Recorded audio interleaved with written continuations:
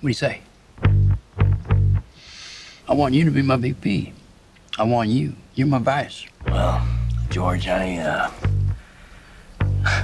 the CEO of a large company. And I have been Secretary of Defense. And I have been White House Chief of Staff. The Vice Presidency is a mostly symbolic job. However, if we came to a different understanding, I can handle the more mundane jobs, overseeing bureaucracy, military, energy, and foreign policy.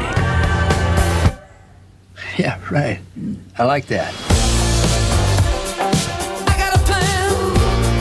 I know the direction, the lay of the land. When you have power, people will always try to take it from you, always. Nothing can break me down. I'm the man. Are you even more ruthless than you used to be? Right hand to God, first in command. My testimony, when I take the stand. Who's the man? Who's the man? Who's the man? Who's the man? Who's the man? Who's the man? I'm the man.